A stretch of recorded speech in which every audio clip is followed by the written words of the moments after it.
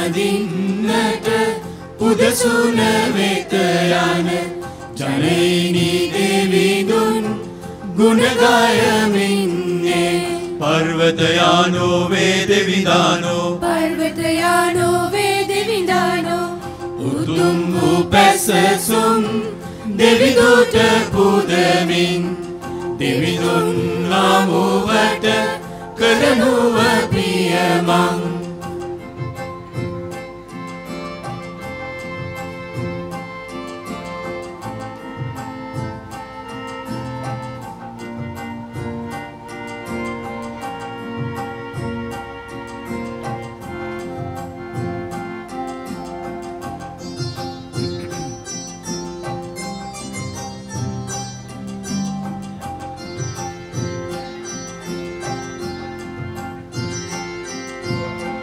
බල සම්පන්නය දෙවිඳෝ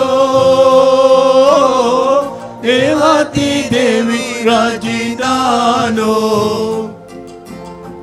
මිහිතලයට අධිපතියෝ මුහුදද ශිඛරද නැව්වෝ පර්වතයානෝ වේදවිඳානෝ පර්වතයානෝ වේදවිඳානෝ විදුවදින්නට පුදසුන වෙත යන ජනයිනි දෙවිඳුන් ගුණ ගයමින්නේ පර්වතයානෝ වේදවිඳානෝ පර්වතයානෝ වේදවිඳානෝ උතුම් වූ පැසසුම් දෙවිඳුට පුදමින් දෙවිඳුන් හමුවට කරනුව ප්‍රියමං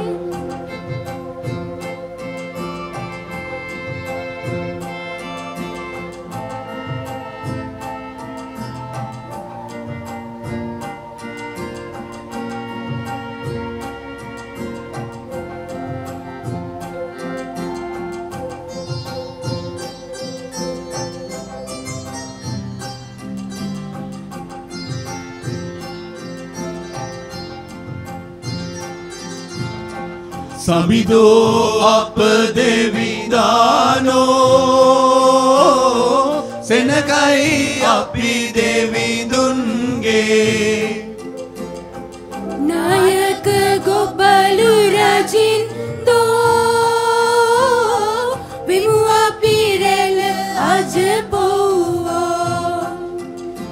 පර්වතයානෝ වේදවිඳානෝ පර්වතයානෝ වේදවිඳානෝ දෙවිඳුවදින්නට පුදසුන වෙත යන ජනයිනි දෙවිඳුන් පියාණන්ගේද පුත්‍රයාණන්ගේද සුදාත්මයන්ගේද නාමයෙන් ආමේන් අපගේ ස්වාමින් වන ජේසුස් ක්‍රිස්තුන් වහන්සේගේ වරප්‍රසාදයත් දෙවියන්න් වහන්සේගේ ප්‍රේමයත් සුදාත්මයන් වහන්සේගේ ජීවදානයත් ඔබ සියල්ලන් සමග පවතිවා ඔබ සමගද පවතිවා මනාරම රදගුරු පදවියේ අති උතුම් දේව ධර්මාචාර්ය එම්මානුවෙල් ප්‍රනාන්දු රාජගුරු හිමිපාණන් වහන්සේ දකුණු පළාත් කතෝලික සභාවේ අනුනායක අතිගරු චාල්ස් සේවාසම් පූජා ප්‍රසාදින් වහන්සේ ප්‍රමුඛ පැමිණ සිටින ගෞරවනීය පූජා ප්‍රසාදින් වහන්සේ පැවිදි සොහොයුරියනි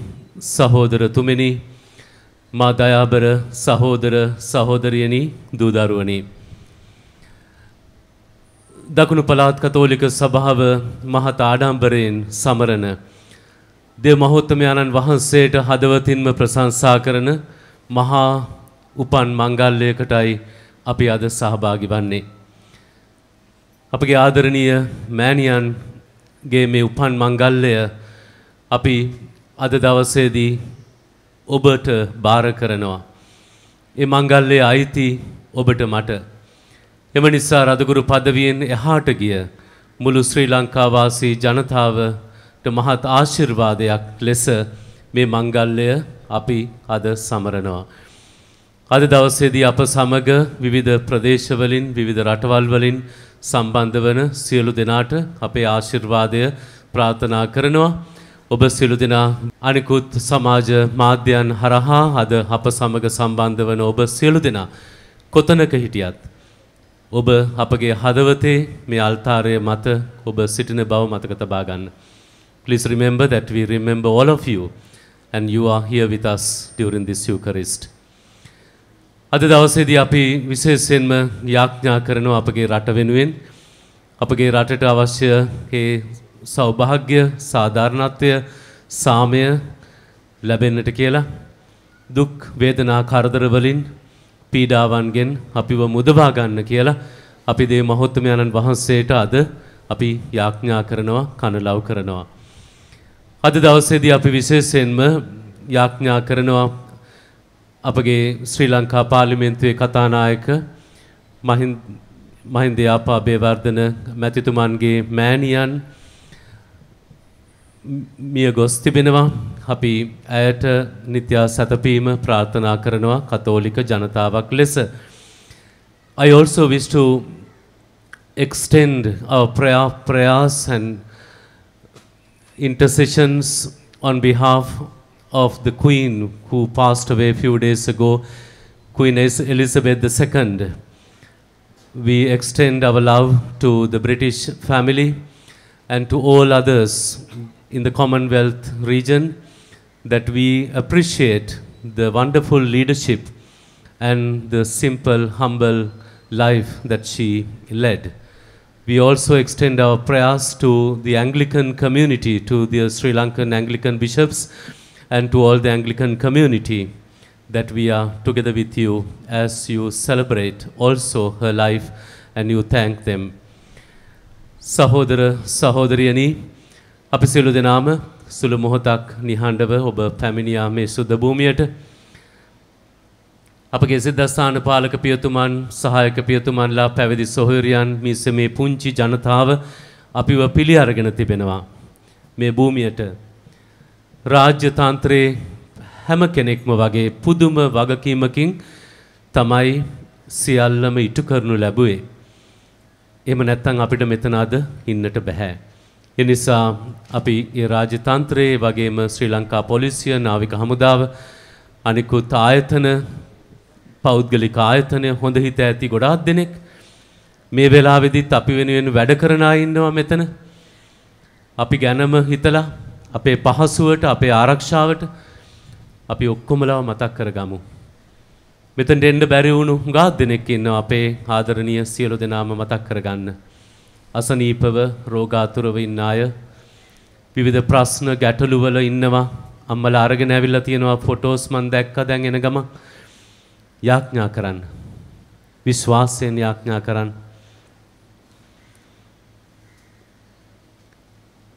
සමාව ඉල්ලමු ස්වාමින් වහන්සේගෙන්. අපි හරිම පෞකාරයන්. අපේ හිත අපිරිසුදුයි. ස්වාමීන් වහන්සේගේ ආදරය ලබා ගන්න තරම් සුදුසු නැහැ අපි. ඉල්ලමු සමාව.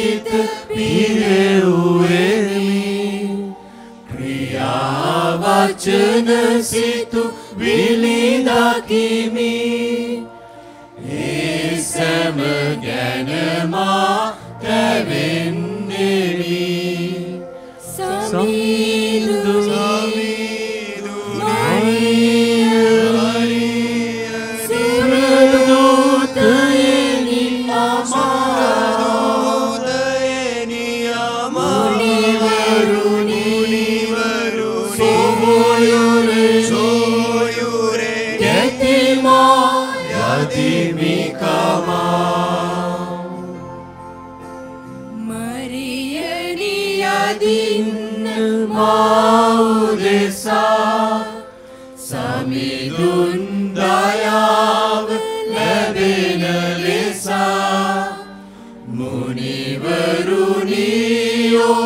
යදුම නිසා දෙවිඳුන් දයාව ලබමි තොසා සමීදුනි මරියනි සුරලෝකයනි අමරදයනි අමරිවරුනි සෝයුරේ නැතිමෝ යදිමිකමා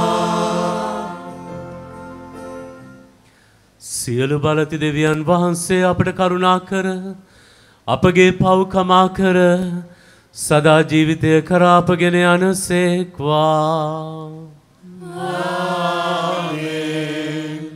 ස්වාමිනී කරුණා කළ මැනව ස්වාමිනී කරුණා කළ මැනව ක්‍රිස්තුනී කරුණා කළ මැනව ක්‍රිස්තුනී කරුණා කළ මැනව ස්වාමිනී කරුණා කළ මැනව ස්වාමිනී කරුණා කළ මැනව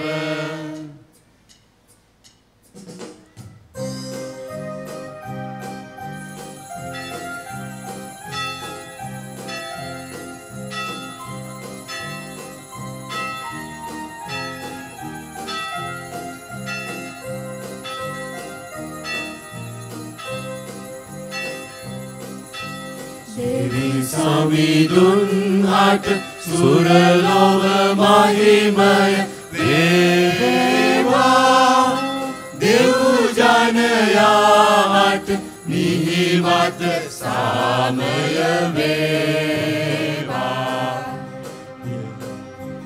දෙවි සමිඳුන් හට සුරලොව මහිමය වේවා දෙව් ජනයාට මිහිමත සාමය වේවා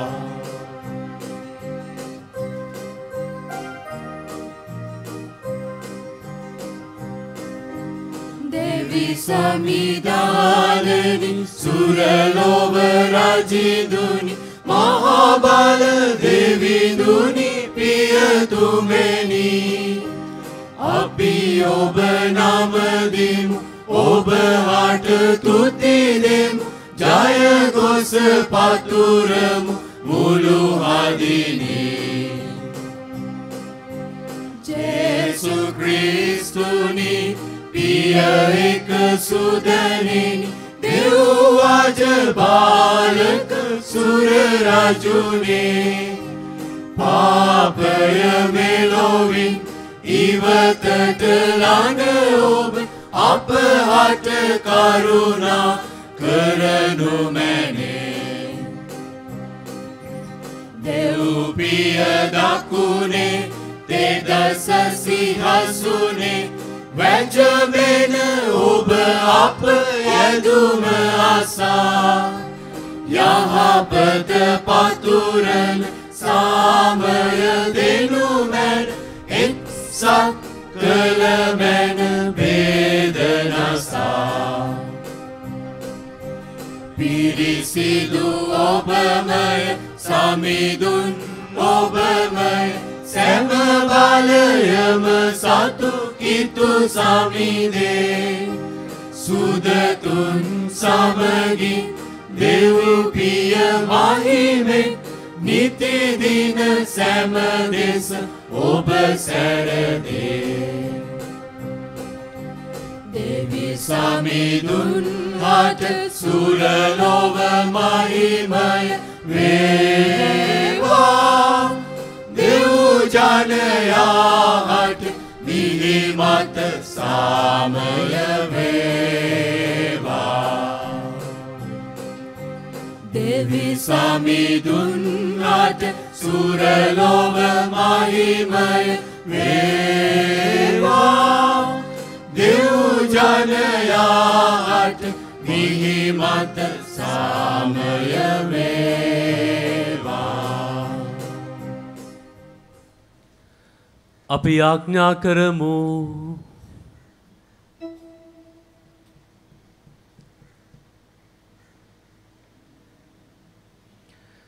දෙවි ස්වාමිනී ඔබ වහන්සේගේ දාසයන් වන අපහට ඔබ වහන්සේගේ ස්වර්ගීය වරප්‍රසාද දානය කළ මැනව භාග්‍යවත් කන්‍ය මරියාවන් දරූ දරු පලින් අපට ඔබ වහන්සේගේ ගැලවීම උදා වූයේ යම්සේද එසේම හෙතුමිය උපන් මංගල උළෙල අපට ඔබ වහන්සේගේ සාමය සැලසෙන අවස්ථාවක් බවට පත් කළ මැනව මේකෙදී ඔබ වහන්සේ හා සුදාත්මයන් සමග සදා කාලෙටම ජීවත් වන්නා වූද රජකම් කරන්නා වූද ඔබ වහන්සේගේ පුත්‍රයාණන් හා අපගේ ස්වාමින්ද වන ජේසුස් ක්‍රිස්තුන් වහන්සේ උදෙසාම අපට ලැබේවා.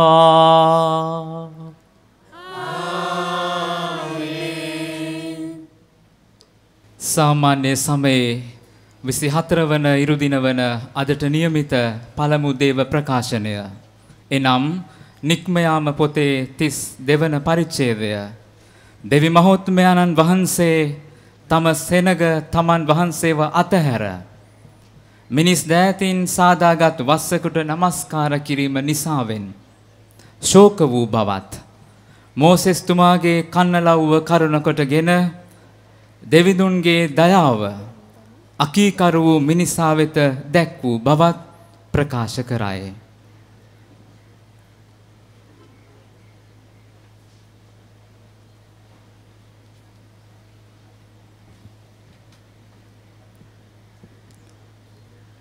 விடுதலை பயண நூலிலிருந்து எடுக்கப்பட்ட வாசகம். அப்போது ஆண்டவர் மோசேயை நோக்கி, இங்கிருந்து இறங்கி போ, நீ எகிப்திலிருந்து நடத்தி வந்த உன் மக்கள் தங்களுக்கு கேடு வருவித்து கொண்டனர். நான் கட்டளையிட்ட நெறியிலிருந்து இதற்குள்ளாகவே விலகி அவர்கள் தங்களுக்கென ஒரு கன்றுக்குட்டியை வார்த்து கொண்டார்கள். அதற்கு வழிபாடு செய்து பலியிட்டு, இஸ்ரவேலே, எகிப்து நாட்டினின்று உன்னை நடத்தி வந்த தெய்வங்கள் இவையே என்று கூறிக்கொள்கிறார்கள் என்றார். மேலும் ஆண்டவர் மோசேயிடம், இம்மக்களை எனக்கு தெரியும், வணங்கா கழுத்துள்ள மக்கள் அவர்கள். இப்போது என்னை விட்டுவிடு. அவர்கள் மேல் என் கோபக்கனல் மூண்டிருப்பதால் நான் அவர்களை அழித்தொழிக்கப் போகிறேன். உன்னையோ பேரினமாக்குவேன் என்றார். அப்போது மோசே தம் கடவுளாகிய ஆண்டவர் முன் மன்றாடி, ஆண்டவரே, மிகுந்த ஆற்றலோடும் வலிமை மிகு கரத்தோடும் நீர்தாமே எகிப்து நாட்டிலிருந்து கொண்டு வந்த உம் மக்களுக்கு எதிராக உம் கோபம் மூழ்வது ஏன்? உம் அடியாராகிய ஆபிரகாமையும் ஈசாக்கையும் இஸ்ரவேலையும் நினைத்தருளும். நான் உன் வழிமரபினரை விண்மீன்கள் போல் பெருகச் செய்வேன். நான் வாக்களித்த இந்நாடு முழுவதையும் உன் வழிமரபினருக்கு அளிப்பேன். அவர்கள் அதை என்றென்றும் உரிமை சொத்தாக்கிக் கொள்வர் என்று நீராகவே அவர்களுக்கு ஆணையிட்டு அறிவித்துள்ளீரே என்று வேண்டிக் கொண்டார். அவ்வாறே ஆண்டவரும் தம் எண்ணத்தை மாற்றிக்கொண்டு தம் மக்களுக்கு செய்யப்போவதாக அறிவித்த தீங்கை செய்யாது விட்டுவிட்டார். இது ஆண்டவரின் அருள்வாக்கு. இறைவா உமக்கு நன்றி.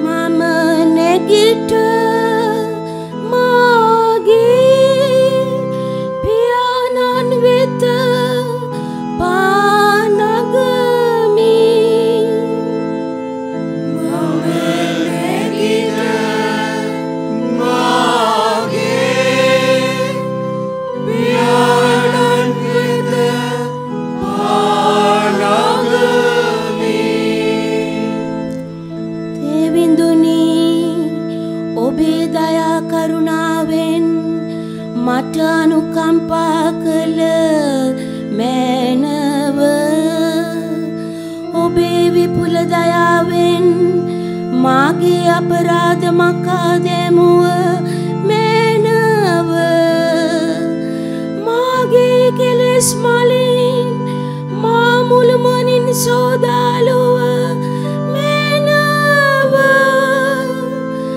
මාගේ පාප මලින් මා පිවිතුරු කළ මෑනව මම නැගිට මාගේ පියාණන් වෙත පානගමි දෙවිඳුනි මා තුල නිර්මල සිතක් මවා වදාළ මෑනව තිරසරණ වාද්‍යාත්මයක් මට දුන මෑනව ඔබ හමුයෙන් මා පලවා නොහැරිය මෑනව ඔබේ ශුද්ධාත්මය මා කෙරෙන් ඉවත් නොකළ මෑනව මම නැගිට මාගේ පියාණන් වෙත පානගමි සමිඳුනි ගී ගැයුමේ වරම මට දුන මෑනව එවිට මා මුවින් ඔබ පැසසුම් ගයන්නේමි දෙවිඳුන් ප්‍රිය පඬුර නම් බිඳුණු හදවතකි දෙවිඳුනි ඔබ තැළුණු බිඳුණු සිතක් ඉවත නොදමන සේක මම නැගිට මාගේ පියාණන් වෙත පානගමි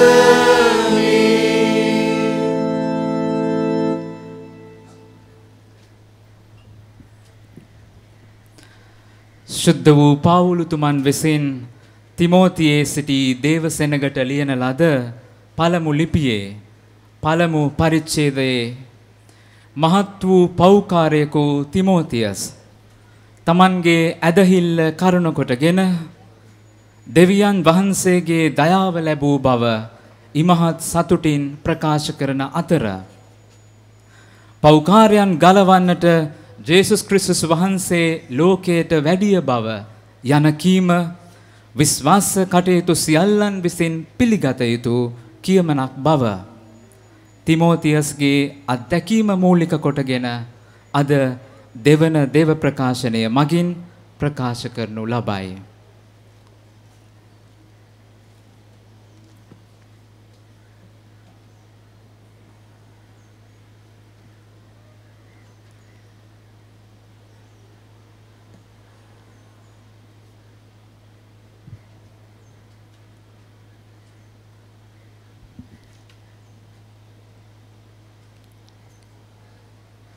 A reading from the first letter of St. Paul to Timothy. Beloved, I am grateful to him who has strengthened me, Christ Jesus our Lord, because he considered me trustworthy in appointing me to the ministry. I was once a blasphemer and a persecutor and arrogant. But I have been mercifully treated because I acted out of ignorance in my unbelief. Indeed, the grace of our Lord has been abundant along with the faith and love that are in Christ Jesus. This saying is trustworthy and deserves full acceptance. Christ Jesus came into the world to save sinners. Of these I am the foremost, but for that reason I was mercifully treated so that in me, as the foremost, Christ Jesus might display all his patience as an example for those who would come to believe in him for everlasting life. To the King of ages, incorruptible, invincible, the only God, honor and glory forever and ever. Amen. This is the word of the Lord. Thanks be to God.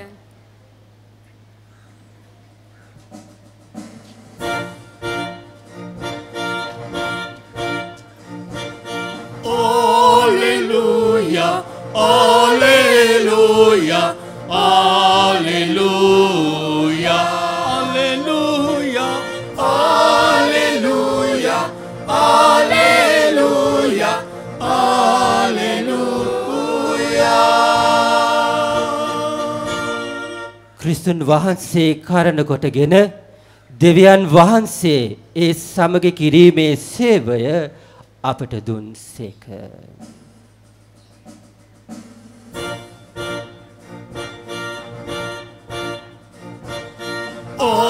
Alleluia, alleluia, alleluia, alleluia, alleluia, alleluia, alleluia.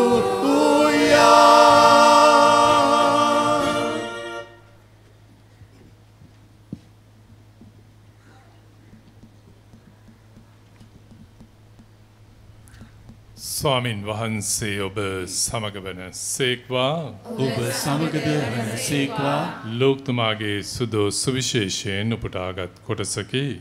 ස්වාමිනී ඔබ වහන්සේට මහිමය වේවා.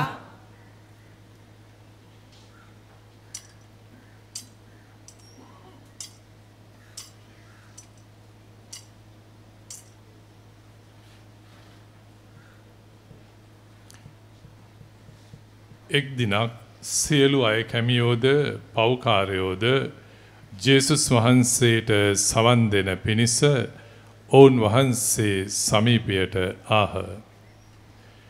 පරිසිවරුද විනයදරයෝද කතා කොට මොහු පව්කාරයන් පිළිගෙන ඔවුන් සමග කන්නේය බොන්නේයයි මැස්සිවිලි කීවෝය.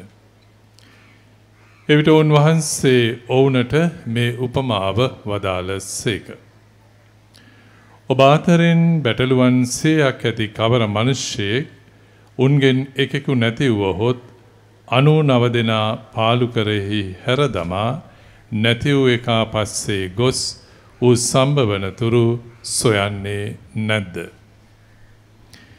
ඒ බැටළුවා සම්භව වූ විට ඔහු ප්‍රීති වෙමින් ඌ කර තබාගෙන ගෙදර આવුත් මිතුරන්ද අසල්වැසියන්ද කැඳවා මා සමග ප්‍රීතිවන්න මාගේ නැති වූ බැටළුවා සම්භවීයයි ඔවුනට කියයි.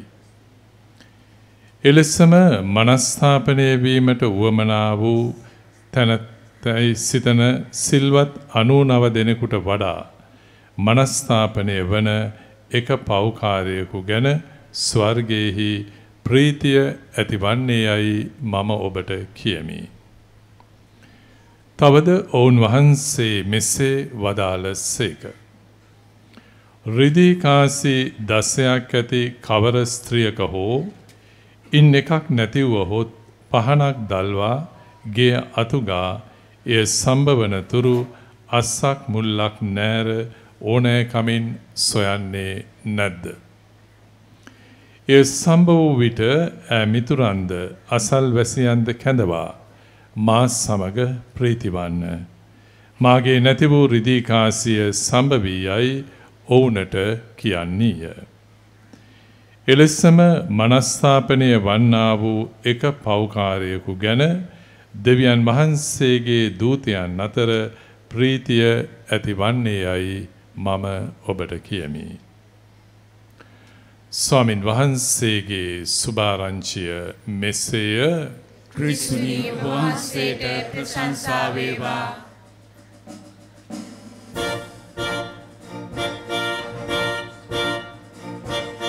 Alleluia. Alleluia, Alleluia,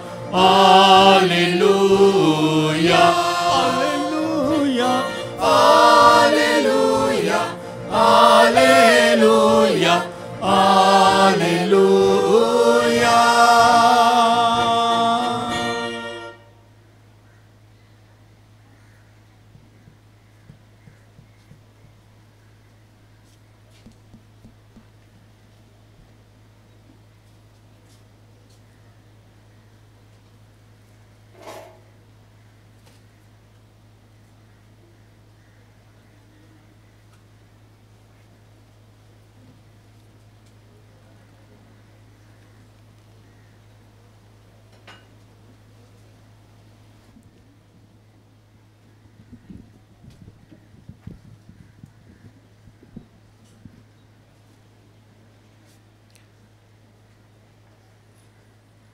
සහෝදර සහෝදරියනි දේව අම්මගේ උපන් මංගල්‍ය සමරන වෙලාවෙදිම මට හිතෙනවා මෙතන ඉන්න ගොඩාක් අම්මලා ගැන අපි හිතනවා අපි ගොඩාක් ආදරෙයි අම්මා කෙනෙකුට අපිව දසමසක් කුසේ දරාගෙන ආරක්ෂා කරගෙන තාත්තත් එක්ක අපිව මෙලවට බිහි කරන්නට ගොඩාක් ලොකු වෙහෙසක් දරපු මේ අම්මලා කොහේ හිටියත් අද අපි මතක් කරලා ආශිර්වාද කරනවා. ගොඩක් සතුටුයි අපි මතක් කර ගන්නට සමහර වයසට ගිය අපි සමහර දෙනෙක් අම්මලා ජීවතුන් අතර නැති අයත් අපි මතක් කරනවා මේ ලස්සන දවස. මේ ළඟදී අපි ගියා අපගේ රදගුරු පදවියේ බීට්සිල්ලා පූජා ප්‍රසාදින් වහන්සේගේ මෑණියන් බලන්නට. ඇය වසර 102ක් සම්පූර්ණ කළා. මොන වාසනාවන්ත ජීවිතයක්ද. ඇය ආදරයෙන් ඒ ගුරුගල්ල මීසමේ හැම කෙනාගේම ආදරය සමග ඇය ජීවත් වෙනවා. ඇවිදලා කරලා හොඳ කල්පනාවෙන් අපි ගිය වෙලාවේදී ස්තුති කතාවකුත් ඇය දුන්නා. මම ඇයව අරගෙන පොඩ්ඩක් එළියට ගිහිල්ලා මම කිව්වා අම්මේ පොඩ්ඩක් එළියට යමු අපි කියලා මලක් ඇයගේ හිස මත තැබුවා මම. එතකොට අම්මා මට කිව්වා මේ වගේ කෝලං ඉස්සර කාලේ තිබුණ නැහැ කියලා.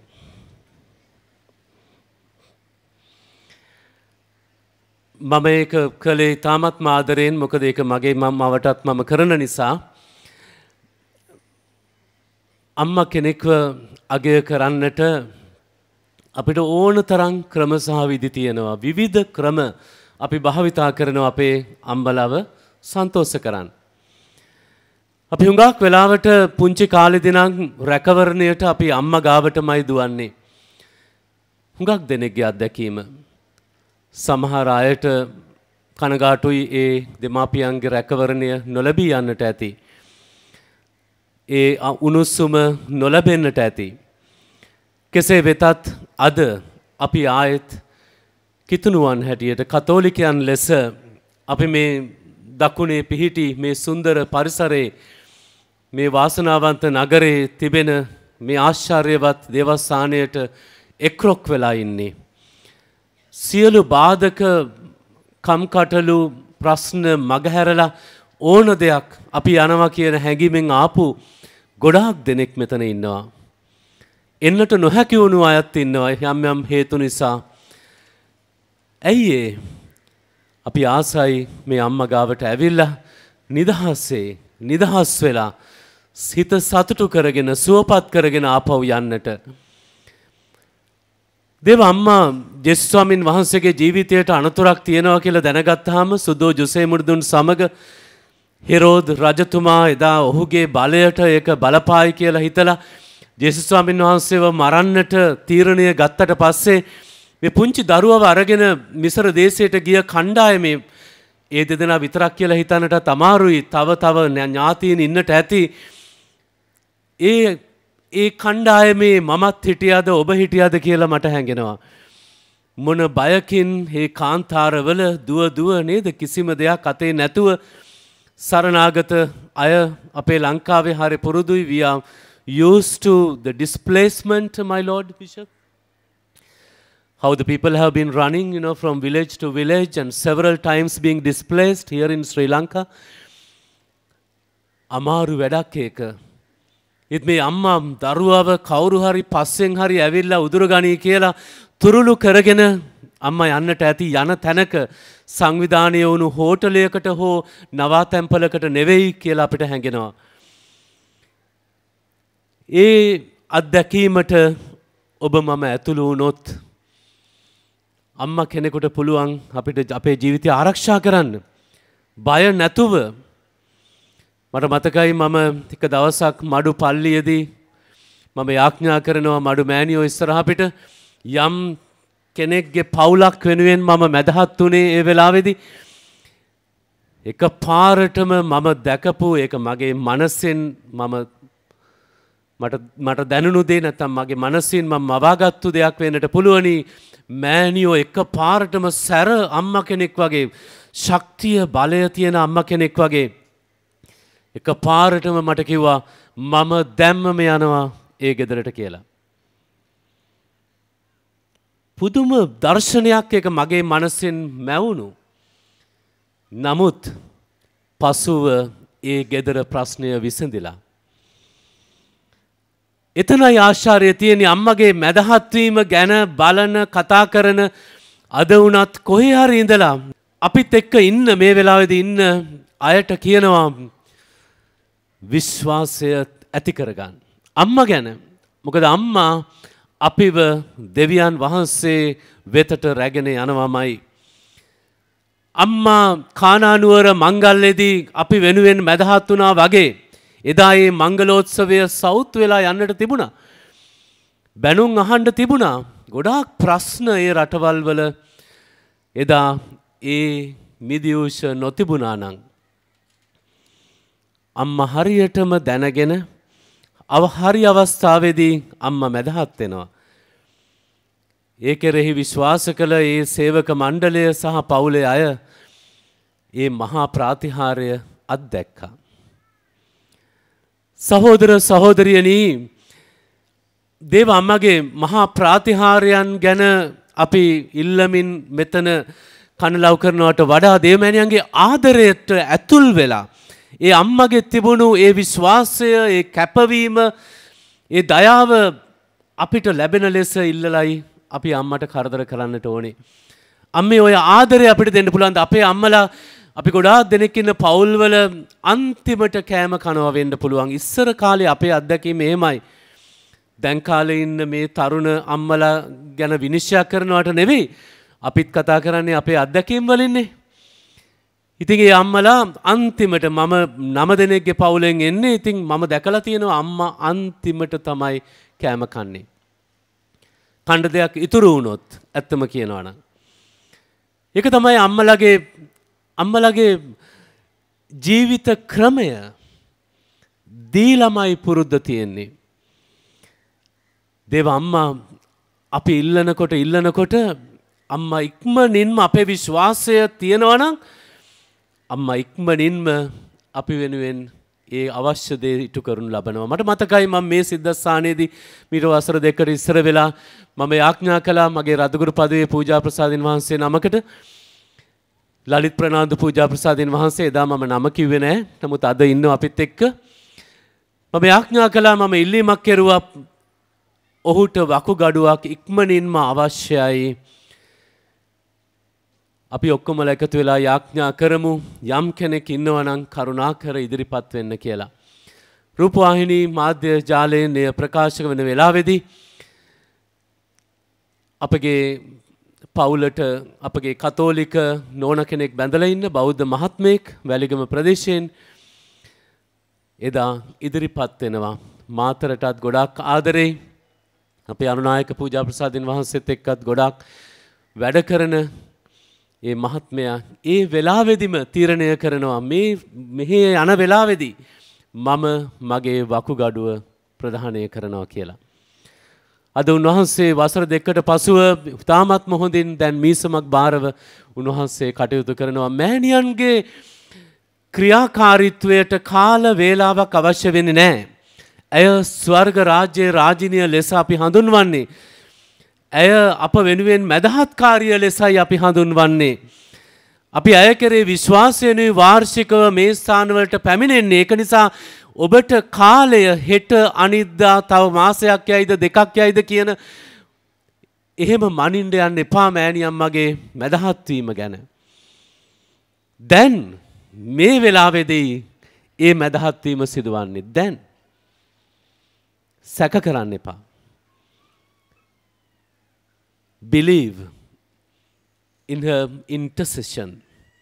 Believe that the Lord is here present, listening to us, listening to the prayers of our Blessed Mother. දේව අම්මගේ තුරුලට යන්නට අපි ළඟත් සූදානම් වීමක් තියෙන්නට ඕනේ. අද කියවීම අපිට උදව් කරනවා මේ සූදානම් වීමට ඇතුළු වන්නට.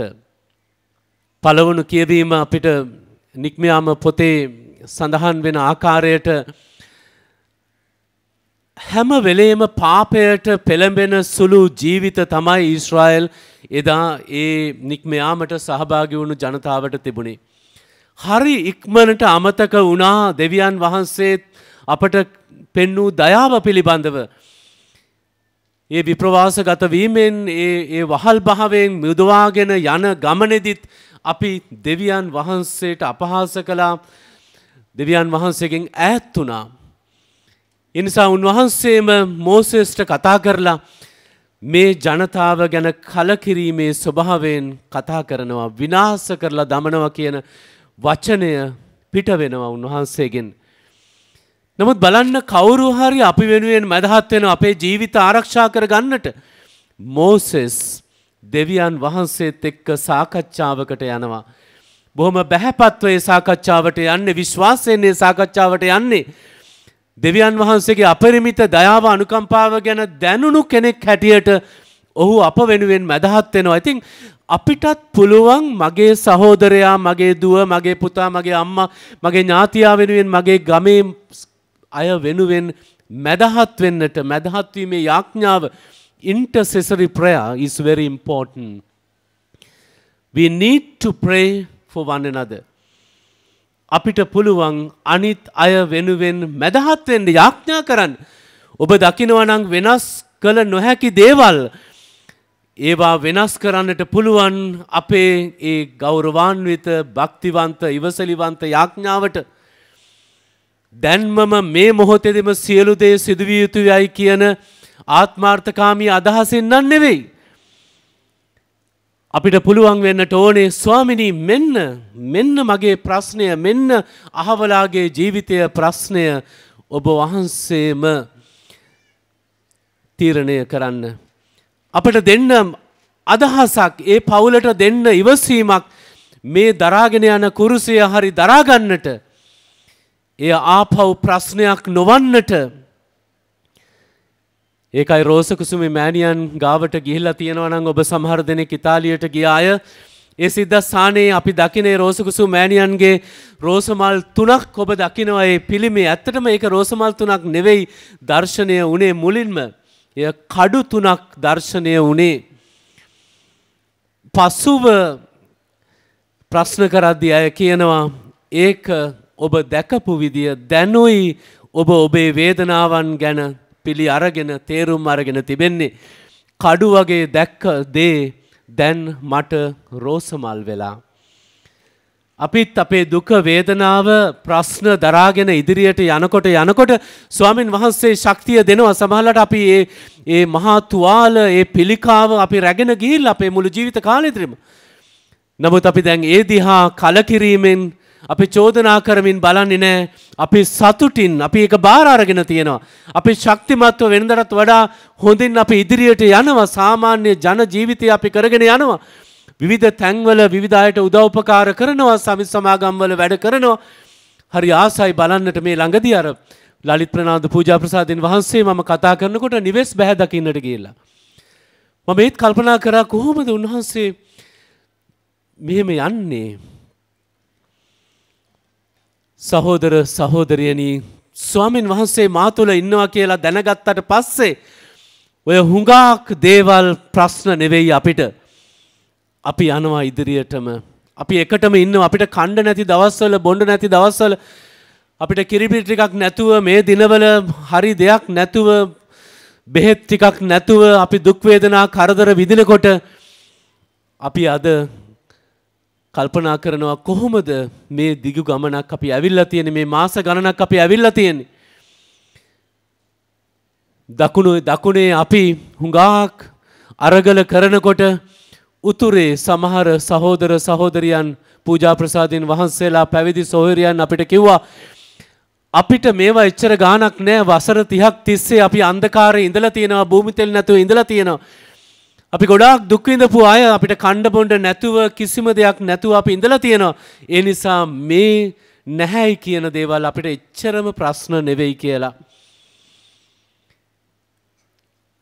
When you were going through the 30 years of war, my Lord, some of your priests and religious and the people told us that this was just nothing for us, the suffering that we are going through these few months and so on.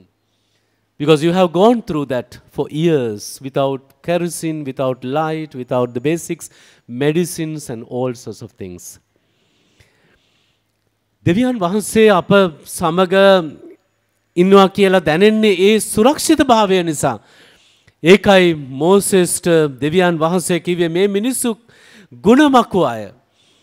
මේ මිනිස්සුන්ට මොනවා කරත් වැඩක් නෑ. මේ අය වෙන වෙන බොරු අය පසුපස්සේ යනවා, මිත්‍යා විශ්වාස පසුපස්සේ යනවා කියලා කෑ ගැහුවේ ඒකයි.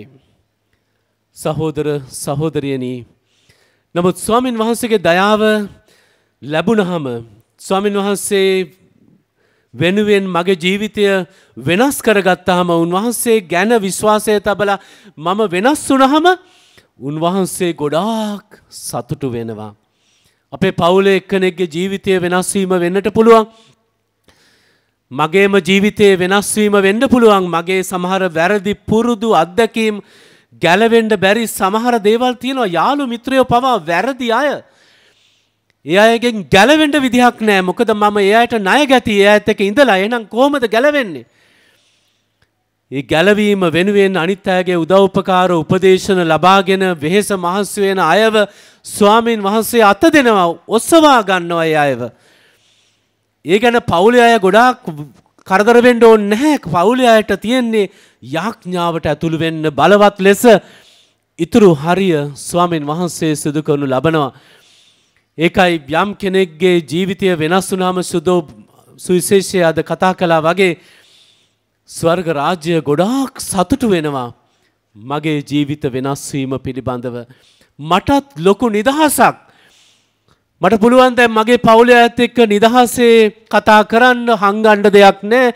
ඥාති මිත්‍රාදීන් එක්ක ඔවුන්ගේ උත්සවයකට සහභාගී වෙන්න මම දැන් පස්ස ගහන්න ඕනේ නැහැ. මගේ පෞකාරකම මම දැනගෙන මිරිකි තනියම ඉන්න ඕනේ. ඇයි මමත් පොඩි උත්සාහයක් දරනකොට ස්වාමින් වහන්සේ සැතැම්ම ගණනාවක් ඉදිරියට ගිහිල්ලා මාව බදාගෙන, මාව පිළි අරගෙන, මාව මගේ කුණු සෝදා දමා අලුත් වස්ත්‍ර මට පලන්දවලා මාව අරගෙන එනවා. ඒක නිසා මෙතන වැටුණු අය ඉන්නවා නම්, කොහේ හරි තැනක පීඩණයට පත් වෙලා ලැජ්ජාවට පත් වුණු අය හැංගිලා ඉන්නවා නම් මම කියනවා නැගිටින්න, බිය නොවන්න. ස්වාමින් වහන්සේ ඔබ සමගයි. දේව අම්මා ඔබව ඔසවාගෙන යනවා ජේ ස්වාමින් වහන්සේ ගාවට, දේව තාත්තා ගාවට. ඒ නිසා ඔබ අවදි වෙන්න, ඔබ ශක්තිය ලබා ගන්න. ඔබට යම් කිසි ප්‍රතිකාරයක් උපදේශනයක් අවශ්‍ය නම් කරුණා කරලා ඒ පවුලේ අය, එහෙම නැත්නම් පූජා ප්‍රසාදින් වහන්සේලා, පැවිදි සොහොයුරියන්, අපගේ ගම්වල ඉන්න වැඩිහිටියන්, ගුරුවරුන් දෙන අවවාද අනුශාසනාවලට යම් වෙලාවකදී නතු වෙන්න. එය සමහර විට මද්ද්‍රව්‍ය පාවිච්චි කිරීමෙන් උනත් වෙන්නට පුළුවනි. වෙන යම් වැරදි පුරුදු ගොඩෙන්න අමාරුයි කියලා දැන් ඉතින් මං ඉවරයි කියලා ඉන්නේ නැතුව අපි නැගිටින්නට බලමු. අපි නැගිට්ටේ නැත්තම් ඇත්තටම අපේ ජීවිතය ඉවරයි. ඒක ගොඩ ගන්න කාටවත් බැරි වෙනවා. සහෝදර සහෝදරියනි, සුදෝ පාවුලුතුමාගේ අත්දැකීම, තිමෝතිගේ අත්දැකීම පාපිෂ්ඨ ජීවිතයෙන් ස්වාමින් වහන්සේගේ හස්තය වැදුණු ගමම්ම වෙනස් වෙන හැටි කියලා දෙනවා. ඔබ මම සමහර විට මේ ගණේ වෙන්න පුළුවන් නේද? අපි යම් විදිහකින් ස්වාමීන් වහන්සේ යම් වෙලාවකදී අපිව ස්පර්ශ කරලා ඇති, අපි වෙනස් වෙලා ඇති. අපි ස්වාමීන් වහන්සේට ප්‍රශංසා කළ යුතුයි. මේ ප්‍රශංසාව ඇතුළතදී අපි ආඥා කරමු අපි රටක් ලෙස, ජනතාවක් ලෙස, කිතුණු සංඝයක් ලෙස අපිට සුදෝත්තම පාප වහන්සේ එක්සත්ව ගමන් කරන්නට ආරාධනා කරලා තියෙනවා. The Pope Francis has invited all of us to walk a journey of synodality, walking together. එක්සත්ව එක්සිත්ව ගමන් කරන්නට හැම කෙනෙක්ම මගේ සහෝදරයා සහෝදරිය කියන අදහසින් හැම කෙනෙක් සමගම මගේ වගකීම් බෙදා ගන්නට පුළුවන්. මම මගේ සහෝදරයා සහෝදරියව විශ්වාස කරනවා. ඒ නිසා ඔවුන්ගේ අදහස් වලටත් අපි ගරු කරමින් එකට ගමනක් යන්නට දේව රාජ්‍ය ගොඩනගන්නට අපිට ආරාධනා කරන්නේ. අපි පහුගිය දවස්වල අරගල භූමිවල අපි හිටියා. මමත් හිටියා. ඊ타මත්ම යහපත් අදහසක් නිසා අදත් සමාජය ටිකක් සැලවිලා ඉන්නවා. හොඳ දේවල් ටිකක් සිදු වෙලා තිබෙනවා. තව විශාල දුරක් අපිට යන්නට තිබෙනවා. ඒ ගොඩනගන ලද යහපත් දෙයින් මට මතකයි නව ජනාධිපතිතුමන් පවා පැවසුවා එතුමන් අග්‍රාමාත්‍යතුමන් ලෙස පත් කරපු අවස්ථාවේදී මේ අරගලය ඔහොමම යන්නට ඕන කියලා. ඒක හොඳ අරගලයක් කියලා කිව්වා. එමනම් මම ආරාධනා කරන්නේ සහෝදර සහෝදරියනි අපි system change කියන අදහස දිගටම අපි තියාගමු. We will keep that theme and fight for it. ක්‍රමේ මේ යන ගමනේ වෙනසක් වෙන්නටම අවශ්‍යයි. ඒක හැම තලයකම සිදුවන්නට ඕනේ. ඒක උසස් තලයේ පාර්ලිමේන්තුව සහ ඒ අධිකරණය සහ විවිධ ස්ථානවල ඒ සිදුවිය යුතු ඒ වෙනස ඒ වගේමයි අපේ ජීවිතවල අපි එකිනෙකා වෙනස් වෙන්න පටන් ගන්නත් ඕනේ. මොන නීති රීති කවුරු ගෙනාවත් කාව වෙනස් කරමු කියලා අපි කෑ ගැහුවත් ඔබ මම වෙනස් වෙලා නැත්නම් ඔබ මම මේ පරිසරය ආරක්ෂා කරගන්න නැත්නම් ඔබ මම අපි කතා කරන දේ අපේ සදාචාරය අපේ විනය අපේ පාසලේ ගෞරවය අපි ආරක්ෂා කරගන්න නැත්නම් අපේ රාජ්‍ය ආයතනවල අල්ලස් ගන්නේ නැතුව අපිව රස්තියාදු කරන්නේ නැතුව රාජ්‍ය නිලධාරීන් කටයුතු කරන්න තීරණයක් ගන්නෙ නැත්නම් අපිම අපේ ගෙවල් වලත් අපි අසල් වාසීන්ගෙන් සොරකම් කිරීම බොරු කේලම් කීම වංචා කිරීම නවත්තන්න නැත්නම් අපි පාරේ යන එනකොට හොඳටම කොල කෑලිද හැම තේම බෝතල්ද ඔක්කොම අහු වෙන තැන විසි කරලා වැසිකිළියකට ගියාම ඒකවත් හරියට පාවිච්චි කරන්න ඉගෙනගෙන නැත්නම් ඊළඟ කෙනා යන්න ඕන නේද කියන එක අපි හිතන්නේ නැත්නම් මොන සිස්ටම් චේන්ජ් එකක්ද අපි මේ කතා කරන්නේ? මම ආරාධනා කරන්නේ මේ සුද්ධ භූමියේ ඉඳලා දකුණේ ඉඳලා අපි අනිත් අය ලොකු අයව එලවන්න ඉස්සර වෙලා 225 එළෝමු අර එළෝමු මමත් කියනවා ඒක යම් වෙලාවකදී වෙනස් විය යුතුමයි. ඒක තමයි අරගලේ මූලික තේමාව. නමුත් අපි එක එක්කනාගේ ජීවිත චර්යාව ඩිසිප්ලින් වෙනස් වෙන්න ඕනේ. සහෝදර සහෝදරියනි මම හිතනවා අපි ඔක්කොමලා මේ ගැන අවදි වෙයි කියලා. ආපහු මහා ඡන්දයක් ආවත් මොන විදිහේ අපිට අවස්ථාවන් ලැබුණත් ඒ රාජ්‍ය නායකයින් අපේම නායකයින් තෝරගන්න වෙලාවේදී අවදි වෙලා හරි තීරණ ගන්න අම්මේ තාත්තේ සහෝදර සහෝදරියනි දූ දරුවනි හරි තීරණ ගන්න. පසුව තැවෙන්න එපා. අපිව පහතට දාලායි තියෙන්නේ අපේ රට විවිධ රටවල් වලින් අපිට වෙන රටකට යන්න බැරි තැනට අපිපත් වෙලා ඉන්නේ. ඒ තරමටම අන්තිම අඩියට අපිව දාලා පාගලයි තියෙන්නේ මේ වෙලාවේදී. ඒ නිසා අපි ඔක්කොමලා එකතු වුණොත් අපිට නැගිටින්නට පුළුවන් වෙයි. හැබැයි අපි වෙනදා වගේම ඉස්සර කාලේ තිබුණු ඒ ශ්‍රී විභූතිය ඒ ලස්සන ශ්‍රී ලංකාව අපි ගොඩනගන්නට ඕනේ එකමුතුවයි. අපි අතරේ බෙදීම් තිබුණොත් ජාතින් වශයෙන් ආගම් වශයෙන් අපි දිගින් දිගටම බෙදීම් තිබුණොත් අපේ ජීවිත කාලකන්ණි වේවි. මේ පුංචි දරුවන්ට රටක් නැති වේවි. ඊයේ දවසේදී චාරිත්‍රානුකූලව මේ සිද්ධාස්ථානයේ පවත්වන අන්තරාගමික හමුව තුලදී එක්තරා නායක ස්වාමින් වහන්සේ නමක් මටත් මන්නාරම රදගුරුතුමන්ටත් රැගෙන ආවා කිරි සහ පැණි ලොකු මල්ලක් අමාරුවෙන් උස්සගෙන ඇවිල්ලා උන්වහන්සේ අපිට දෙන්න. මට හිතුණා මම තාම කෑවේ නැහැ. ඕගොල්ලන් හිතයි මං මේ එක කාලද ඇවිල්ලා තියෙන කියලා. තාම නම් කෑවේ නැහැ. නමුත් මට සතුටු හිතුණා මේ උන්වහන්සේ මේ පියතුමන්ලාගේ ආරාධනෙන් පරිසිද්ධාස්ථාන පාලක පියතුමන්ගේ ආරාධනෙන් ඇත්තටම මේ ආරම්භ වුණේ අපගේ අනුනායක පූජා ප්‍රසාදින් වහන්සේ මේ සිද්ධාස්ථාන පාලකව සිටින කාලෙදී එවැනි වාසනාවන්ත ලෝකයක් අපි දකින්නට ඕනේ. ඒ ලෝකයේ දකුණු පළාතේ ලොකු ආදර්ශයක් අපි දීලා තියෙනවා මුළු ලෝකෙටම. ඔබ මම අද මේ ලබන සියලු පහසුකම් මේ ජනතාවගෙන් ලැබුණු සහයෝගය නිසායි මෙසේ අපි ඉන්නේ. ඒක හොඳම ආදර්ශයක්. මේ මෑණියන් අපි වෙනුවෙන් මැදහත් වී තිබෙනවා. ඒ මහා ආශිර්වාදයයි අපි ලෝකයටම අරගෙන යන්නේ. ඒ නව අවදිවීම අපි අලුතෙන් ආපහු මේ ස්ථානයෙන් ආරම්භ කරමු. හැම ගෙදරම අම්මලා තාත්තලා බලන්න අපි විනයක් ඇතුව ජීවත් වෙන පවුලක්ද?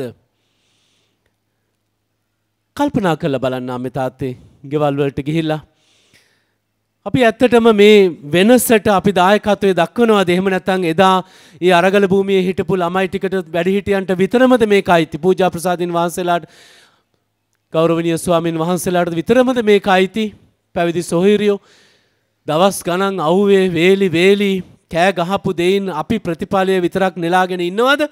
එහෙම නැතිනම් අපි ඔක්කොමලා එකට එකතු වෙලා දැන් මේ වෙනස ඇති කරන්න උදව් කරනවාද? අපි ආඥා කරමු ගොඩාක් දුක් විඳින මේ වෙලාවෙදිත් සියලු දෙනා වෙනුවෙන්ම හුඟක් අය කැපවීම කරලා තිබෙනවා මේ පහුගිය මාස ගණනාවේදී. පොදු ජනතාව වෙනුවෙන් ඒ අය කැපවීම කරලා තිබෙන්නේ. එයාගේ කාලය, ශ්‍රමය, එයාගේ පවුල් ගැන වැඩිය හිතන්නේ නැතුව ඒ අය ඔබ මා වෙනුවෙන් කතා කරලා තියෙනවා. එනිසා අපි සියලු දෙනාම සිහිපත් කරගෙන යාඥා කරමු, ආශිර්වාද කරමු. ස්වාමින් වහන්සේට අපි හැම කෙනෙක්වම බාර කරමු. ජීවන්ත පීරිස් විශේෂ පූජා ප්‍රසාදින් වහන්සේව මතක් කළ යුතුයි. විවිධ අය විවිධ ප්‍රමාණයෙන් මේ සියල්ලටම සහභාගී වෙලා තිබෙනවා. අඩුපාඩුකම් මැදේ වද ඒ ගේන්නට උත්සාහ දරපු වෙනස වෙනුවෙන් අපි කැපවෙමු. හැම කෙනෙක්ම කැපවෙමු. ස්වාමින් වහන්සේට බාර දෙමු අපේ ජීවිත. මම ආරාධනා කරනවාද විශ්වාසිකයන් යාඥාව යන වෙලාවේදී පන්රු පිදීම අවස්ථාවේදී ආදර අම්මේ තාත්තේ මෙතන ඉන්න අය ඔබ ගායනය කරන ගමන් ඔබ රැගෙන ආපු ඔබේ ජීවිත ගමනේ සියල්ල පුළුවන් විදිහට මතක් වෙන විදිහට මේ අල්තාරය මත තබන්න. එය වෙනස් වෙන්නේ මේ අවස්ථාවේදීමයි. ඒ වෙනසත් සමග ඔබට නිවසට යද්දී මහා අමුතු දේවල් පුදුම දේ අහන්නට දකින්නට ලැබෙයි. ඒ සියල්ලටම වඩා මේ දයාබර අම්මගේ ආදරය, කැපවීම, ඒ ආරක්ෂාව ගැන කල්පනා කරන්න. ඒ නිගන ගන්න. දේව අම්මා ඔබ ගැන සතුටුයි අද. ඔබ ආවා ගොඩාක් දුර ඉඳලා. මේ මිසමට අයිති ජනතාවත් අද ගොඩාක් සතුටුයි ඕගොල්ලෝ හින්දා. ඒ අය ගොඩාක් මහන්සි වෙනවා මේ හැම දෙයක්ම පිටුපස්සේ සිද්ධාස්ථාන පාලක පියතුමන්, ඒ සහායක පියතුමන් සමග ඉන්නවා. අපි ඒ අයවත් ආශිර්වාද කරමු. ඔබ සියලු දෙනාටම ජේසුස් පිහිටයි.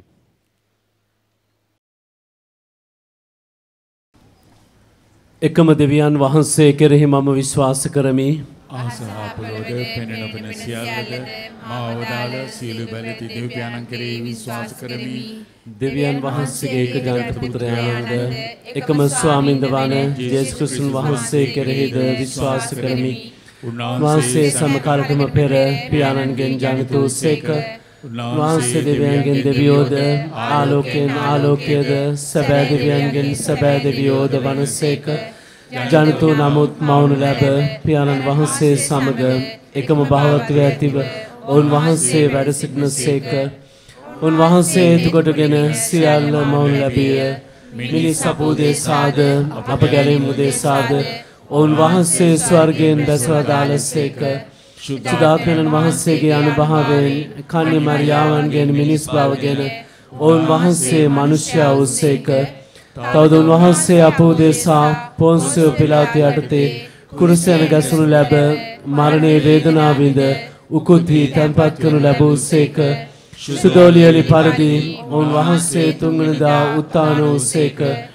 උන්වහන්සේ ස්වර්ගාරෝහණව පියාණන් වහන්සේගේ දකුණු පසේ වැඩ සිටිනසේක. ජීවතුන්ද මලවුන්ද විනිශ්චය කරන්නට උන්වහන්සේ මහිමාන්විතව නැවත වඩිනසේක. උන්වහන්සේගේ රාජ්‍යයට කෙළවරක් නොමැත්තේය. පියාණන් වහන්සේගෙන් හා පුත්‍රයාණන් වහන්සේගෙන් හා නික්මෙන සමිදානන්ද ජීවදායකයන්ද සුදාත්මයන් වහන්සේ කෙරෙහිද විශ්වාස කරමි. උන්වහන්සේ පියාණන්ද පුත්‍රයාණන්ද සමග එකම වන්දනාවත් මහිමයත් ලබනසේක.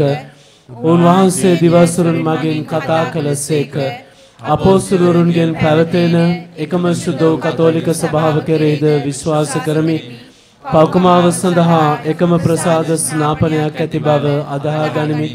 තවද මලුන්ගෙන් නැවත නැගිටීමද මතු පැමිණෙන සදා ජීවිතයද බලාපොරොත්තු වෙමි.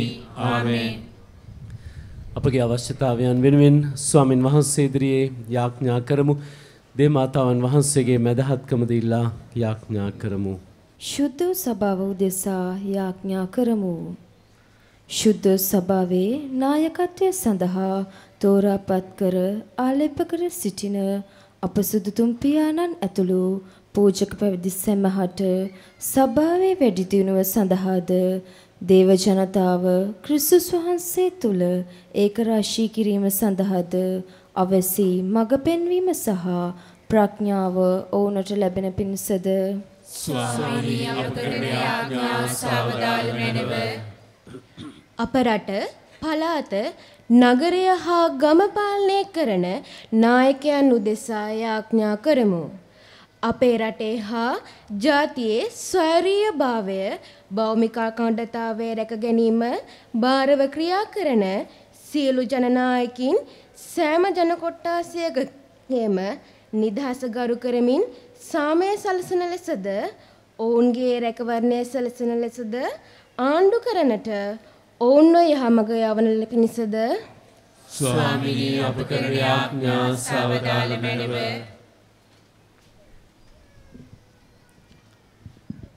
வெவ்வேறு நோய்களினால் அவசைப்படும் அனைத்து நோயாளர்களுக்காக மன்றாடுவோமாக. வல்லமை மிகுந்த இறைவா, இன்றைய சமுதாயத்தில் நோய்களினால் கஷ்டப்படும் நோயாளர்களை உம்முடைய திருப்பாதத்தில் சமர்ப்பிக்கின்றோம். அவர்களின் நோய்களிலிருந்து விடுதலை அளித்து உமது அளவற்ற அன்பு, அமைதி, சமாதானத்தை உணர்ந்து உமக்கு பிரசன்னமாக வாழ தேவையான வரமருள வேண்டுமென்று இறைவா உம்மை மன்றாடுகின்றோம்.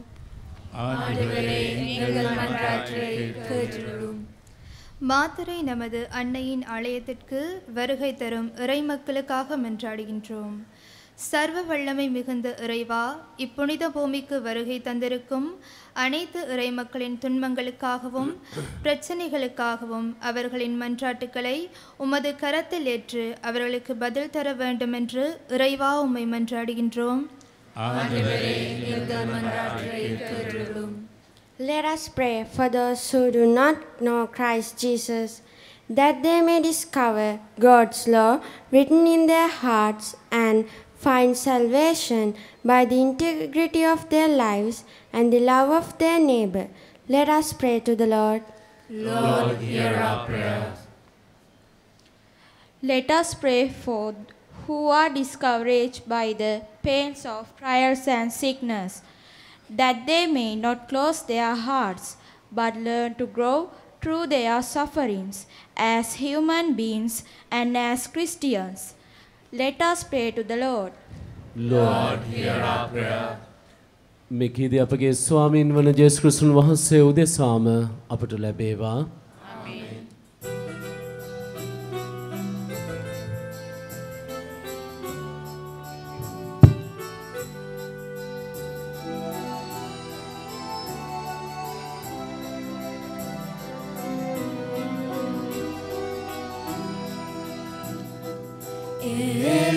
என்னை காணிக்கையா தருகிறன் தெய்வமே, ஏற்றுக்கொள்ளுமே ஏற்றுக்கொள்ளுமே.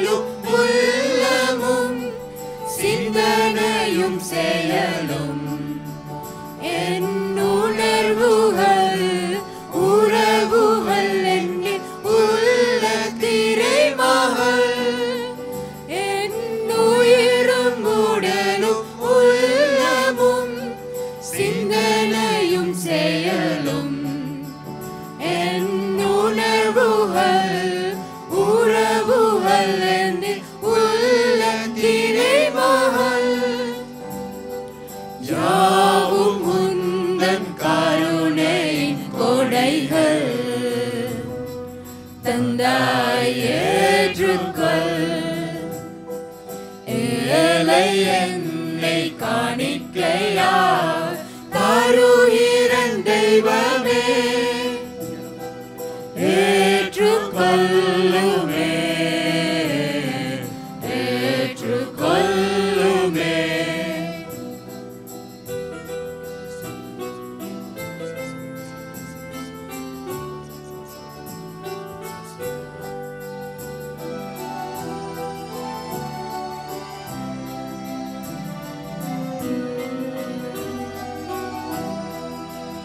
என் கடந்த கால வாழ்க்கையும் நிகழும் வாழ்க்கையும் நான் எதிர்கொள்ளும் வாழ்க்கையும் அதன் வளர்ச்சி தளர்ச்சியும் என் கடந்த கால வாழ்க்கையும் நிகழும் வாழ்க்கையும் நான் எதிர்கொள்ளும் வாழ்க்கையும் அதன் வளர்ச்சி தளர்ச்சியும் யாவும் முந்தன் கருணையின் கொடைகள் தந்தாய் ஏற்றுக்கொள் ஏழை என்னை காணிக்கையா தருகிறன் தெய்வமே ஏற்றுக்கொள்ளுமே ஏற்றுக்கொள்ளுமே ஏழை என்னை காணிக்கையா தருகிறன் தெய்வமே ஏற்றுக்கொள்ளுமே ஏற்றுக்கொள்ளுமே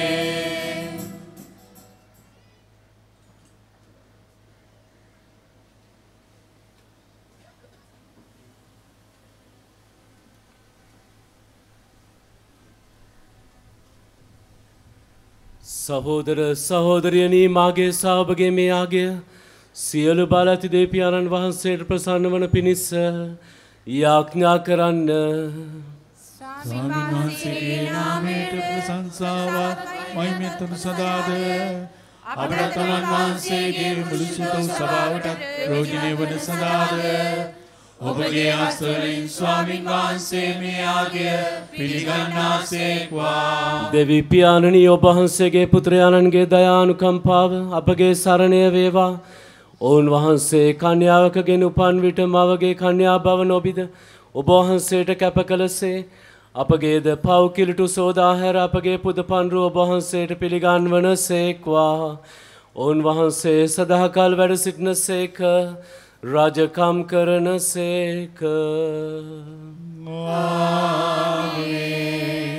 ස්වාමින් වහන්සේ ඔබ සමග වනසේක්වා. ඔබ සමගද වනසේක්වා. ඔබගේ සිත යොමු කරන්න ස්වාමින් වහන්සේ වෙත යොමු කර සිටිමු. අපගේ දෙවියන් වන ස්වාමින් වහන්සේට ස්තුති කරමු. ඒ යෝග්‍ය වූද යුතුද ක්‍රියාවකි. පරිශුද්ධ පියාණනී ඔබ වහන්සේගේ ශුද්ධවරයන්ගේ දහම් සුවඳින් ඔබ පුදා සමකල්ලීද සමතැන්නීද අප ඔබ වහන්සේට තුති පිදීම සැබවින්ම යෝග්‍යය යුතුය සාධාරණය ගැලවීමදායකය.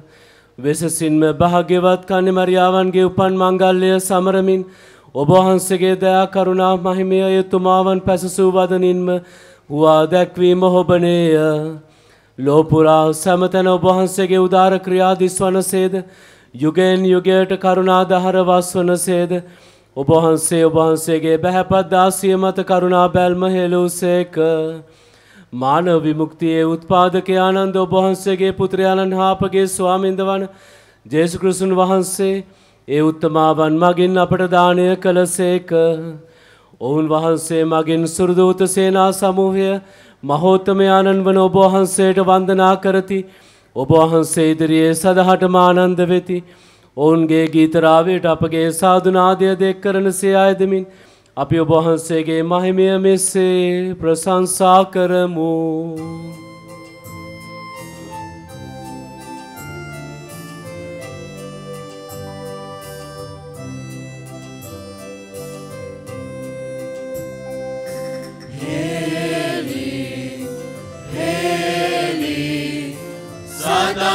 තෙද බල මහිමතාවේ දෙවි සුරානෝ එලි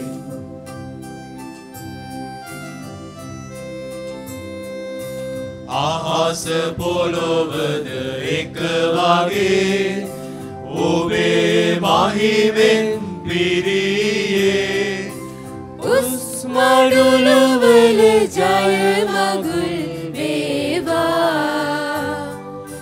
ජය මගුල් වේවා සමිඳුනාමෙන් වඩින උතුමෝ වෙති බලවතානෝ උස්මඩුළුවල ජය මගුල් වේවා ජය මගුල් වේවා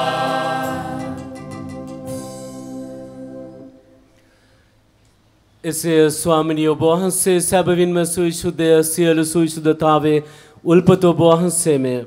එයින් ඔබ වහන්සේගේ ආත්මයන්ගේ අනුභවයෙන් මේ පඬුරු පරිශුද්ධවත් කරන මේ නායදෙමු.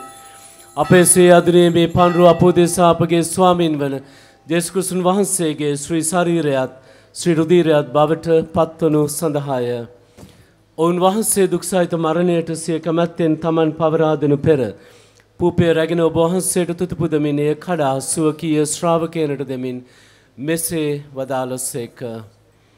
ඔබ සම මෙයින් ගෙන අනුභව කරන්න සැබවින්ම මෙය ඔබ උදෙසා පවරා දෙනු ලබන මාගේ ශරීරයයි.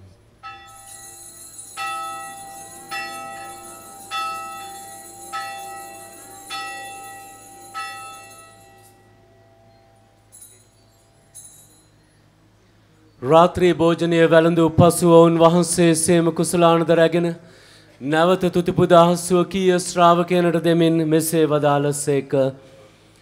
ඔබ සැම මෙයින්ගෙන පානය කරන්න.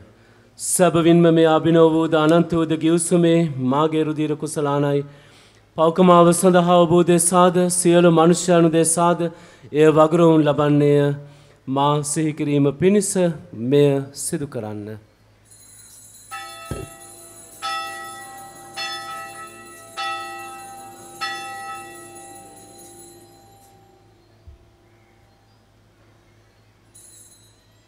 අප විශ්වාස කරන අභිරහස ප්‍රකාශ කරමු. ස්වාමීනි ඔබ වහන්සේ උකුතු සේක. ස්වාමීනි ඔබ වහන්සේ උත්තාන වූ සේක. ස්වාමීනි ඔබ වහන්සේ නැවත වඩින සේක. එහෙයින් පියාණනි ඔවුන් වහන්සේගේ මරණයද උත්ථානයද සිහිපත් කරමින් ජීවනදායක පූපයද ගැලීමදායක කුසලානද අපි ඔබ වහන්සේට පුද කර සිටිමු. ඔබ වහන්සේ හමුවේ සිටිමින් ඔබ වහන්සේට සේවය කරන්නට සුදුසන් වශයෙන් සැලකීම ගැන අපි ඔබ වහන්සේට තුති පුදමු. ක්‍රිස්තුස් වහන්සේගේ ශ්‍රී ශරීරයටත් ශ්‍රී රුධිරයටත් සහභාගී වන්නා වූ අප සැම ශුද්ධාත්මයන් විසින් එක්සත් කරනු ලබන ලෙස අපි අවනතව ආයද සිටිමු.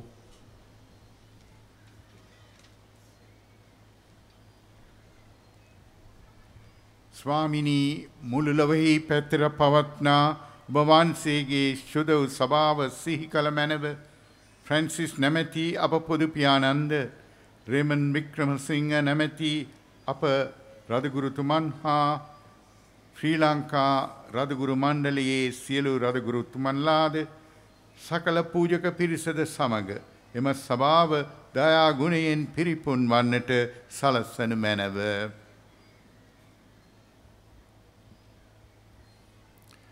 උත්තානයේ බලාපොරොත්තු ඇතුව මියගිය අපගේ සහෝදර සහෝදරියන්ද ඔබ වහන්සේගේ දයානුකම්පාව කෙරෙහි විශ්වාසය ඇතුව නැසුණු අනිකුත් සියල්ලන්ද සිහි කර ඔබ වහන්සේගේ ශ්‍රීවත මඩලේ ආලෝකයේ වෙතට පිළිගත මැනව.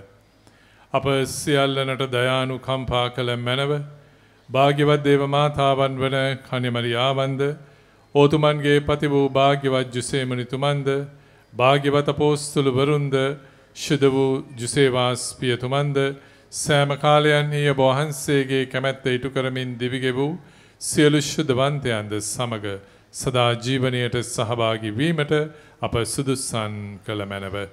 තවද උන්හා සමග ඔබ වහන්සේට ප්‍රශංසා කිරීමටද ඔබ වහන්සේගේ මහිමය වර්ණනා කිරීමටද ඔබ වහන්සේගේ පුත්‍ර වූ ජේසුස් ක්‍රිස්තුස් වහන්සේ මගින් අපට වරම් දුන මැනව.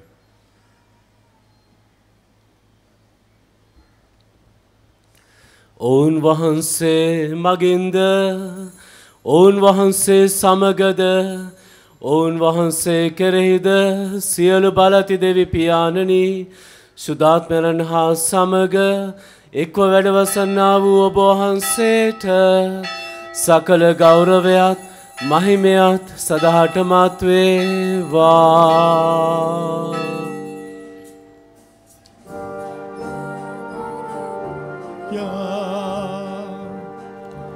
Amen, Alleluia. Amen, Amen, Amen, Alleluia. Amen, Alleluia. ගැලවීමදායක අනපනතින් ප්‍රගුණ වී දේවෝපදේශයෙන් පුහුණු වී අපි එඩිතරව මෙසේ ආඥා කරමු. ස්වර්ගයේ වැඩ සිටින අපගේ පියාණනි ඔබ වහන්සේගේ ශ්‍රී නාමයට ප්‍රශංසා වේවා. ඔබ වහන්සේගේ රාජ්‍ය පැමිණේවා. ඔබ වහන්සේගේ කැමැත්ත ස්වර්ගයේ මෙලොවේ දිටු වේවා. අපගේ දිනදා භෝජනය දා ප්‍රදානය කළ මැනව අපට වර්ධ කරන අයගේ වැරදි අප කමා කරන්නාක් මෙන් අපගේ වැරදිද කමා කළ මැනව. පාපවස්සාවන්ට අසුවීමට අපට නොදී අයහපතින් අප මුදාගත මැනව. ස්වාමිනී සියලු අයහපතින් අප මුදාලන මෙන්ද අපගේ මෙම ජීවිත කාලයේදී අපට සාමය දෙන මෙන්ද අපි ආයදිමු. ඊට ඔබ වහන්සේගේ කරුණාබර පිහිට ලැබ නිරතුරුම පවින් මිදී සියලු කරදරයෙන් සුරක්ෂිත වී අපගේ ගැලුම් කරුවාණන් වන ජේසුස් ක්‍රිස්තුන් වහන්සේ නැවත අපාතරට පැමිණීමේ භාග්‍යවත් අපේක්ෂාවෙන් අපි වෙසෙන්නෙමු. රාජ්‍යද බලයද මහිමයද සදාටම වහන්සේගේය. සාමය ඔබ සමග තබා යමි. මාගේ සාමය ඔබට දෙමි. සුවකීය ශ්‍රාවකයන් නමතාව දාල ජේසුස් ක්‍රිස්තුස් ස්වාමිනී ඔබ වහන්සේ අපගේ පාපයන් නොතකා ඔබ වහන්සේගේ ස්වභාවයේ විශ්වාසය සලකා ඔබ වහන්සේගේ කැමැත්ත පරිදිම සභාවට සාමයද සමගියද දානය කරන්නට කරුණා කළ මැනව. ඔබ වහන්සේ සදහටම වැඩ සිටිනසේක රජකම් කරනසේක. ස්වාමින් වහන්සේගේ සාමය හා සමාදානය ඔබ සියලු දෙනා සමග නිතරම පවතිවා. ඔබ සමගද පවතිවා. අපි එකිනෙකාට සාමය පතමු. සාමය වේවා.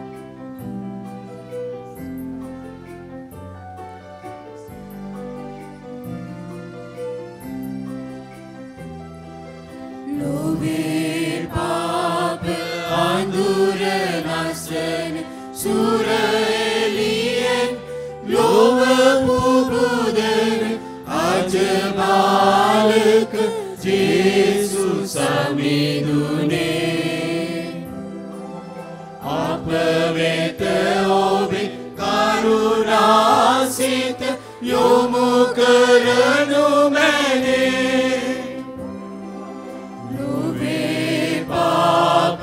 Andure nasen surelien love pubuder ajbalak Jesus amidune apavete obi karunasit yomu karanu mene love paap andure nasen surelien love pubuder ajbalak Jesus amidune apavete obi surasa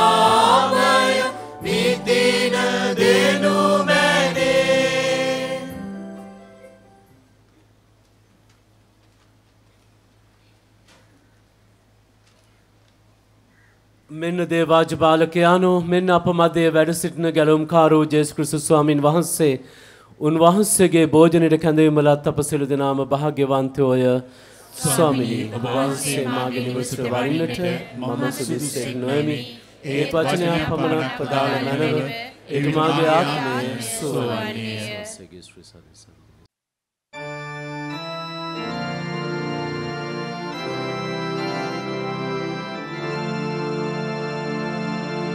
ස්වාමී දරුවනි ඔබ වහන්සේ සත්ප්‍රසාදේ වැඩ සිටින බව මම විශ්වාස කරමි. සියලුම වරප්‍රසාද ඔබගෙන් ලබා ගන්නට පුළුවන් බව මම අදහා ගනිමි. මේ වනතුරුම ඔබට විරුද්ධව කළ අනදරවලට බොහෝසේ වික්ෂෝප වෙමි. මේ ආදරය නිසා ඔබව සක්‍රමේන්තු ආකාරයෙන් දැන් ලබා ගන්නට නොහැකි බැවින් ආත්මික ආකාරයෙන්වත් ලබා ගන්නට කැමැති වේ. බොහෝසේ ආශා වෙමි. ස්වාමී දරුවනි මාගේ හෘදයට වඩිනවා සොඳේ. ඔබ වහන්සේ සැබෑ ලෙසින් දැන් මා වෙත වැඩියාසේ සිපාචාර කර ස්තුති කරමි. ඔබට වැඩියෙන් වෙන කාටවත් ආදරේ නොවෙමි. ඔබගෙන් කිසි කලෙක අහක් නොවන්නට මට කරුණා කළ මැනව. ආමේන්.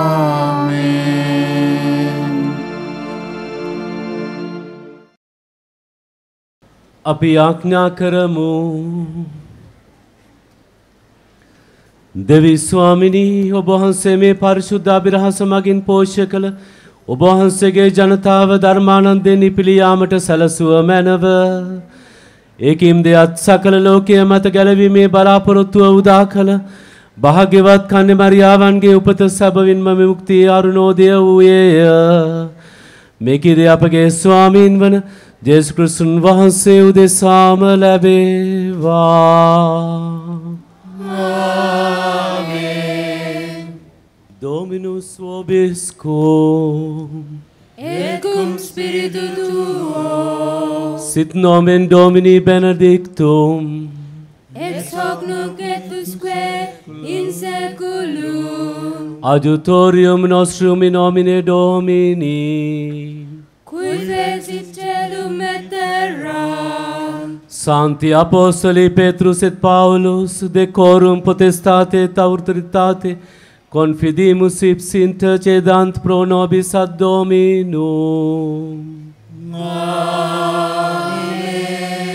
Precibus et meritis Beate Mariae semper Virgini, Beati Michaelis Arcangeli, Beati Ioannis Baptiste, Sanctorum Apostolorum Petri et Pauli et Omnium Sanctorum Misereatur Vestri, Omnipotens Deus, et dimissis omnibus peccatis vestris, perducat vos Iesus Christus ad vitam aeterna.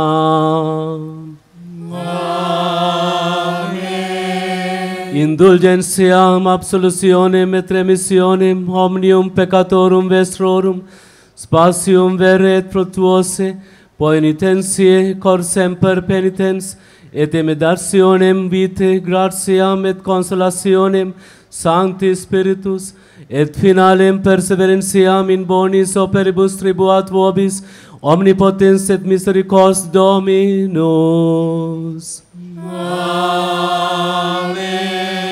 Et benedictio Dei omnipotentis, Patris et Filii et Spiritus Sancti descendat super vos maneat semper.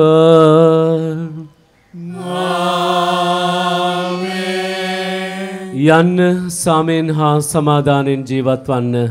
දෙවියන් වහන්සේට ස්තෝත්‍ර වේවා. කන්‍ය මරියනි ජයලත් අප ස්වාමි දුවන මාතර මෑණියනි ජේසුස් ස්වාමි දරුවන් ඉදිරියේ අප නිසා යාඥා කළ මැනව. කන්‍ය මරියනි ජයලත් අප ස්වාමි දුවන මාතර මෑණියනි ජේසුස් ස්වාමි දරුවන් ඉදිරියේ අප නිසා යාඥා කළ මැනව.